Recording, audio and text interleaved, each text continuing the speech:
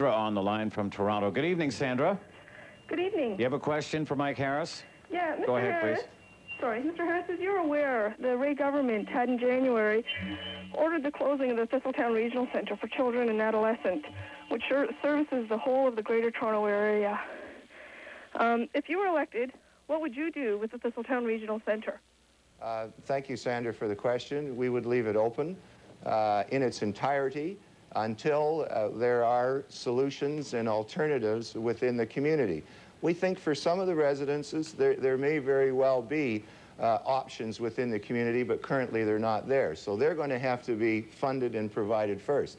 However, I have to be honest with you, Sandra, that and many people talk about this, I think there are still cases where in the community, in the home, is still not going to be the preferred option for some people. So we'll let the professionals make that decision.